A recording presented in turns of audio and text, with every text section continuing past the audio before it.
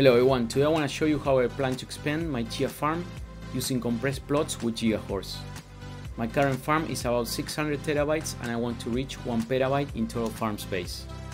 We'll go over the cost of hardware as well as the returns we're expecting to get and see how much we will be making per year and how long it will take to get our investment back.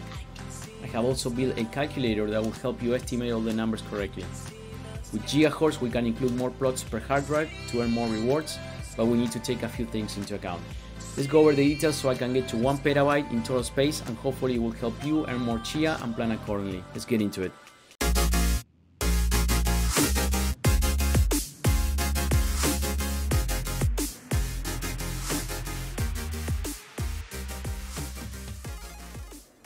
Okay, and if you love chia like me, you probably want more chia. And one way of getting more chia is by increasing your farm size, but then you need to buy more hard drives and then you need to get to plotting and fill up all those hard drives with plots, and that's the way we do it. But now we have a new opportunity here because we can use GigaHorse and we can compress plots, so we can get more plots than before into the existing farm, but then we need to delete the old farm, so we'll incur into energy costs by replacing the old plots with new compressed plots. Now, is it worth it? Should you replot your existing farm and get compressed plots? These are all the kind of questions we need to start answering before taking that decision. If you haven't built a farm yet, this video is also for you because we'll go over the step-by-step planning calculations that you need to take in order to build your farm. We'll go over the hardware, some of the hardware to build a small farm, also kind of the cost that you may incur, the returns, and how much is it worth it, right? In terms of return of investment, because that's at the end what we need to be looking at really, that, you know, how long are we going to expect to recover our investment, and then how much are we going to be making per month. So let's get into that. As you can see, this is my existing farm. I have a total of 6,075 plots, which make up 601.25 TB bytes, with the network space of 21.73 exabyte. My estimated time to win is 8 days. That if I farm solo, but I'm farming into a pool, so I get partials every day. My goal here is to get to 1 petabyte. So the idea is how I'm gonna know how many plots do I need, right? And that's kind of the calculations. And not only how many plots, how many hard drives do I need to purchase to extend my farm? The same idea will apply if you're planning to build a new farm. How many hard drives do you want? Now with the compressed plots, we can get more plots into one hard drive, and we're gonna get more chia. So we need to run those numbers. And for that, what I did is I built this calculator. I'm gonna post it on the comment section below and you can use it. And the idea is to start with a initial terabyte size for this calculation. So it says here size, and say I want to expand my farm, or you can use it for your new farm. I want to expand my farm to, let's say, 400 terabytes. Now, because the hard drives, they come in terabytes, but the actual measure of data is TB bytes, I already included the calculation there, which is the previous cells times 1000 to the fourth divided by 1024 to the fourth. That's TB bytes. That's how much actual space can fit in there, data. So that equivalents to 363.8 TB bytes. And that's the number expressed in KB bytes, which is the lowest unit I'm gonna be using. That's because the plots in Windows are, when it says size here, you can see they use kilobytes. Actually, what they meant here is KB bytes. It's just that Windows never adjusted, or Microsoft never adjusted. They kept the KB, which is, it seems like it's kilobytes, but actually KB bytes. All right, so that's the lowest unit they're gonna be using. Now, if you go here, HDD size, what kind of size of hard drives you're gonna be using? So in my case, I'm gonna try to use 18. I know there are 20 terabytes size hard drives now. I think cost efficiency, but I may find, you know, that 16 is better, so you can change this. So for now, I'm gonna assume 18, and I can see that 18 is 16.4 TB bytes, so that's in the lowest unit. If you divide these two, I can see at least I need 23 hard drives, but then I'm gonna have left over this unused space on that for about 77.78% unused.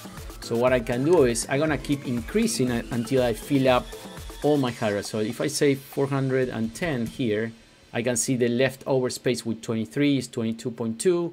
So I still have more space. Let's say 415. Then it jumps to 24 hard drives. So I want, I can fit 8 hard drives per 8-bay JBoard disk. So that's what I'm gonna be using. So that's my preferred number of hard drives that I wanna be purchasing. So I'm gonna keep increasing this until I hit 100%. So 420, the unused space keeps decreasing. 430, getting there.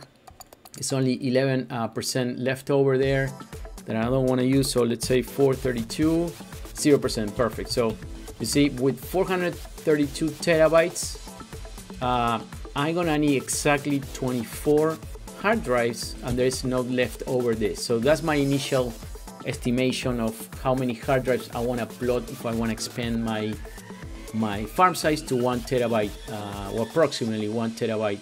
I'm sorry, 1 petabyte farm. All right, let's keep going. So the next calculation will be how many plots can I fit in 24 hard drives. That's the kind of number that I have in mind in order to expand my farm. What I have here is my compression level. The first line here says 0 level, no compression. That's what I call no compression, because GigaHorse has 9 levels of compression. That means that my percentage of the original size is 100%, so no compression. That's the amount in 106 GB bytes, and that's the amount in PiB bytes, and that means that I can fit 165 plots per hard drive with the original size with no compression.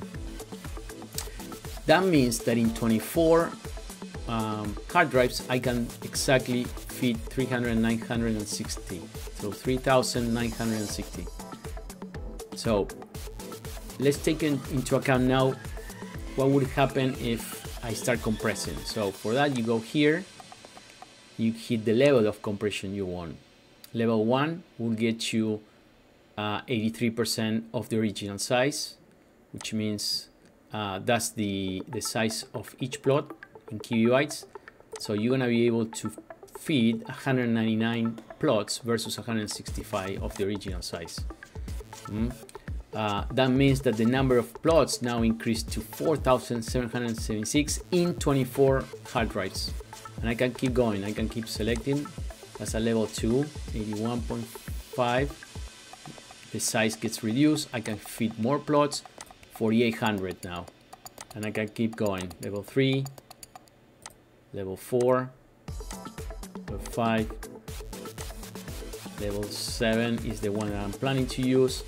If I use level 7, I'm gonna reduce the original size to 73.6. That's the size in PiB bytes. I'm gonna be able to feed 224 plots per hard drive, which is 5,376, and that's the number I'm gonna be using for my estimations, for my calculations. All right, let's move to the next item, which is the actual hardware cost. I'm gonna be using hard drives, 18 terabytes size hard drives. So I found this on Amazon, each Seagate 18 terabytes HD Exos. These are enterprise hard drives, which are renewed, so that's why they're cheaper. Each one is coming up to 215 a piece. So that's the number I'm gonna be using. The number depends where you get it from, if it's renewed, if it's new, but that's what I'm gonna be using here in the calculation, 215. And because I'm expanding to 1 petabyte, I know I'm gonna be purchasing 24. So that's the total cost of hard drives only, 5,160. Now, Now it depends where you're gonna put these hard drives, right? Are you gonna put some in your workstation, in your actual computer? The way I'm gonna be using them, very simple. I'm gonna purchase 3 PiB JBOD, just a bunch of disk enclosures, which are these guys. Siva, which I purchased before. Siva PiB tool. Just swap, hot swappable. Just open this. You just put your hard drive. You're good to go. I think these consume about 150 watts. I'm gonna have to double check that, but that's the number I've been using in the past. They are 223 apiece, 223.75 apiece, and that's what I'm gonna be using. So let's go ahead and put the number 224, let's say. Actually it's 220, yeah, let's hit 24, and I'm gonna be using 3 of those. So my total JBOD cost is 632. Now, in terms of memory, let's go to GigaHorse. All right, so this is the latest Mad Max GigaHorse version, and that's what I use to plot using my GPU. And if you haven't watched my video, go ahead and watch that, and I'll show you how to plot using GigaHorse and get your compressed plots. But you can see in the first table, depending on the level of compression, it says here the max farm size. So I know that with a 3060 Ti, I don't need a 3060 Ti. I can do CPU only on level 1 and 2, but I do need a GPU on the next level of compression. Now I'm gonna be using level 7, so I know that my max size, farm size, is 3.81. And another thing that I know is from here is my minimum required VRAM. So this is the memory I need on my GPU. For my K32 plots, which are this level, in a compression level 7, I need 1.6 megabytes, so 1.6 giga. So with a 3060, we have more than enough. But what about in terms of RAM? This is the amount of RAM you need, memory you need on your computer, using a 16-core CPU, which I have. I have an HP A40, so I think I have 64 cores. So in a K32 with a level 7 compression, I need 17.2 GB, okay, minimum. That's the minimum requirement. So depending on how much memory, you're gonna have to account for the cost of memory. In my case, I have more than enough. I had 128 GB in my workstation, my HP A40 workstation. But what you need to really take into account is here, CUDA plotter. And this is the plotter that we're gonna be using to compress the plots. And you can see here, if you're planning to plot full in RAM, you need 256 GB of RAM, but partial in RAM, and that's what I'm gonna be using, 128 gigabytes. You need 128 gigabytes and 2 SSD drives. So those costs, they need to be accounted to the calculation. So in my case, I already have that. I'm not gonna plan to use to buy more 32 gigabyte sticks. I did purchase those in the past. Each stick of 32 gigabytes for a A40 workstation cost me $45 a piece. But I'm not gonna be using those anymore here, so I'm gonna say 0. Then you need to take into account, do you have an actual PC or workstation currently in place? I just put a $1,500 cost. I'm not gonna use that. This is up to you to decide. And then how you gonna put all those PiB into the computer, how you gonna hook them up. One option is to use these hubs, USB hubs. Each hub can connect up to 16. So pretty cool way of connecting a lot of hard drives, so you can really expand your farm with this. I already done that in the past. I'm not gonna purchase anymore. I already have my A base connected to an existing hub. But if you plan to do that, that's one way of doing it. You just connect to one of these power USB hubs and you're good to go. So let's see, the cost here is 76. So that will be here. I'm not gonna plan there, so I'll say 0. And then you do need an actual GPU. The one that I'm planning to use for the compressions is a 37 Ti that I have in that computer, my plotter, and I found on eBay and on Newegg that they are running about $579 each 37 Ti. So that's for hardware cost. The total comes up to $5,832 with just the hard drives and the A-Bay JBots. No anything else because I already have it. But that's the amount that you need to take into account for the minimum here.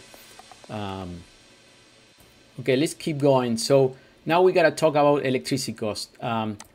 This is the amount kilowatts per hour, which is kind of a standard, but it depends where you live. I'm gonna assume 0.10, so 10 cents of a dollar for each kilowatt hour. So you can modify that value.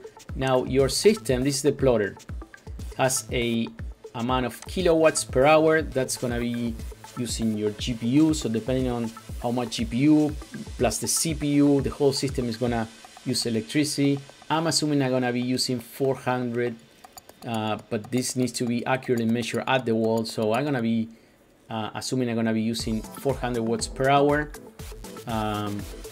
So I put that into the calculation. And then what's critical here is, depending on your system, is how many minutes per plot you can get to it, right?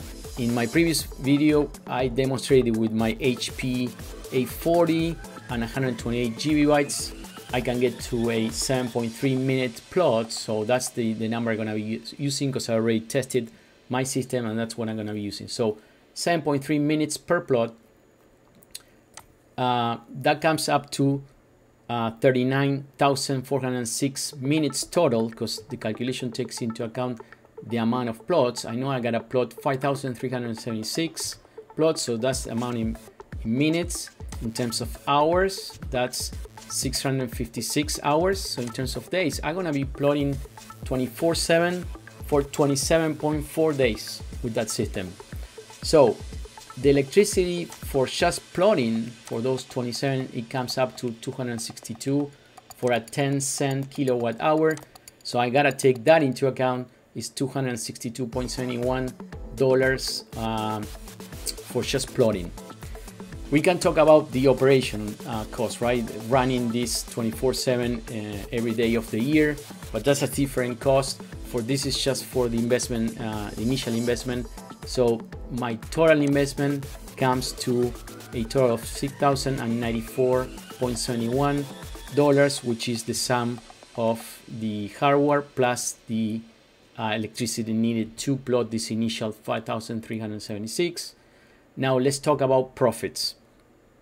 To get an estimation of the profits, how much chia I'm gonna be making per month, I go to chiacalculator.com, and here you can see the calculator is based on the number of plots or the amount of space, but these calculators are based on the original size. We're gonna have to adjust to the compressed size. So for instance, I said, let's go back to the calculator. I said I'm gonna be using expanding my farm to 392.9 TB, which is equivalent to 432 terabytes. So let's put that number in, 392.9. Let's put that in, 392.9. And the calculator says that is the equivalent to 3,968. Let's say, yeah, it's pretty close. I say 3,960. So that's the amount of without compression, right? So what I'm gonna be doing is increasing the number of plots because I'm gonna disregard this size. I know I can fit more plots in the original size. So what I'm gonna be doing is going to that number and say, like, I know you're saying that I can plot 3,960, but now with my compression level 7, I can plot 5,376. So that's the number I'm gonna be using, 5,376, 5,376. All right, and I know I can put that amount of plots in my original size of 392.9. So I'm gonna disregard this size. Now, with that amount of plots, I can expect time to win plotting solo 9 days.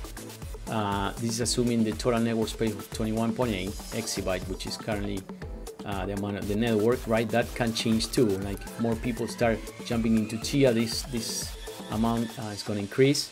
That amount of plots can get me to 0.0089 Chia per hour, which is 0.2143 Chia a day, which is the equivalent to 6.5236 Chia per month, or a daily profit of 8.36 per day. That's equivalent to 254.42 a month at the current price of Chia.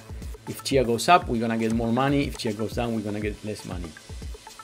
So I'm gonna put that number, which is 254.42 per month. That's what I'm gonna be using. Let's go back to the calculator. Profit per month. I'm gonna be using that. All right. So now that I know how much money I'm gonna be making per month, I know my return on investment. I'm gonna recover all these costs, hardware plus plotting, in 24 months. So 2 years to recover. I'm gonna be making $3,053 per year. That's the amount in annual profit. So this is the first thing you gotta decide, right? Does it make sense for you to recover in 2 years? And that's the amount you're gonna be making per month and then per year. So it's really up to you, right? And how much you believe in the project. So if I go to my Chia chart, this is real-time Chia XCH USDT. I can see here Chia already bottomed 3 times, and I already at $27. When we started, like way it hit, you know, even more than this. This is based on probably what, Qcoin, but I know Chia at one point reached 1,000, more than 1,600. But anyway, with the data we have right now since August 21 here in this exchange, I can see Chia bottoming twice, 3 times actually, and then since December last year, start picking up. These are 3 moving average that I keep, smooth moving average that I keep, 21, 30, 50, and then 100. So this kind of helps me to identify trend changes. I know the 21 crossover the 50, that's good, and now crossover the 100. I'm waiting for this 50 moving average to cross over the 100. That will be a good indication of where the price is gonna go. If I take a PiB, let me see if I can do a trend-based Fibonacci extension here. If I assume this is a new wave that's coming, I can say my next leg will be probably, it could be a 3. It will be one leg up, 1 correction already done. It could easily go to, if we break this, right, to the 1.6 extension, which is 75, and even more. So that's kind of what I'm looking. We'll see. Nobody knows, but at least I know what at the current level of Chia, if we continue, consolidating that level, I'm gonna be making, if I plot in 27 days, I'm gonna be making $262 per day. I'm gonna be recovering that in 2 years. So it's really up to you.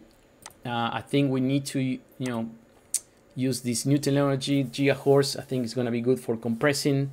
You do need to take into account that GigaHorse requires a different farmer. You can farm with the regular Chia farm, right? You're gonna have to use the GigaHorse farmer. I already have a video about that, chia horse node farmer, so you're gonna have to install this farmer. That's what I'm gonna be using on this specific machine with my chia farm expansion, right? Now this farmer has a different cost. So if you see here, let's see if we can find it. Oh, here it is. The dev fees at follow 3.125% when using GPU to farm compressed plots, and 1.562% when using CPU to farm compressed plots. So that's really up to the level of compression you decide. 0% for regular and compressed plots. You keep farming regular chia plots, which you can with this chia horse farmer. There's no charge. All right, I'm gonna be posting this calculator on the comment section below, making available to everyone. Let me know if you have any questions and what are your plans to either create a new farm, expand your existing farm, replot your existing plots, or starting a new section on the farm with chia horse.